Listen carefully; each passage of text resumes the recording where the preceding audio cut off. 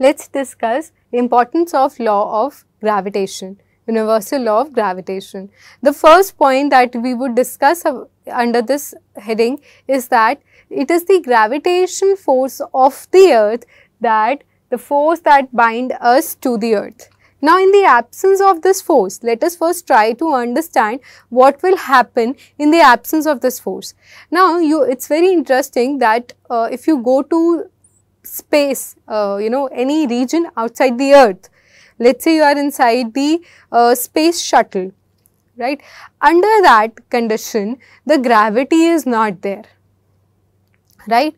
So, in the absence of gravity, look at these images, what happens to the objects and the people inside the space shuttle where you don't have the gravity. See, all these fruits that you see over here, they are not coming back to the ground, they are being flying in the air.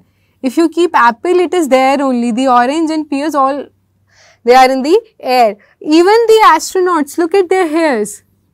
Their hairs are being upwards, they are not being pulled down like the one we have on earth, right? Look at their positions, they are almost flying. So, in the absence of gravity, the objects, they are not on the ground, or they are not able to stay on the surface.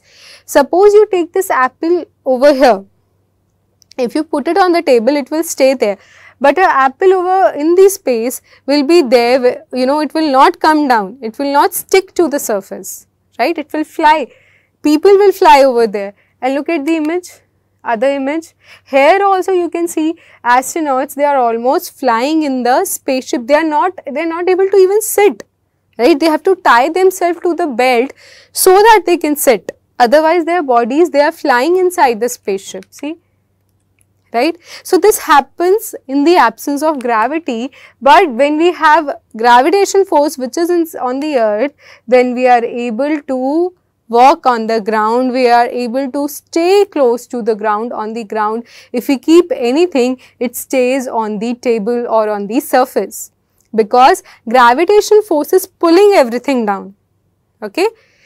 So, that is why it is very important even for human survival. We won't be able to walk easily if we don't have the gravitational force. We will fly like astronauts inside the spaceship, right. Next is the motion of moon around the earth. So, we have already discussed that there is a centripetal force between sun and earth and moon. And this centripetal force keep these planets, let's say the centripetal force between earth and moon enables moon to make a circular orbit around the earth, and that centripetal force is coming from the gravitational force of attraction.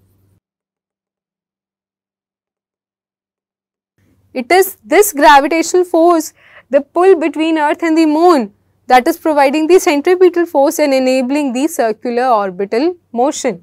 Third, the motion of the planets around the sun, right? See, this is sun and you have 8 planets, so many planets, 8 planets who are making the orbit around the sun. How are they making orbit around the sun? It is the gravitational attraction between sun and the planet. Let's say this is Mercury, this is Venus, let's say this is Mars, and here you have Earth, so on and so forth. All these planets, they are attracted by the sun, and this attractive force is acting like a centripetal force which is keeping all these planets in the circular orbit or in the elliptical orbit around the sun.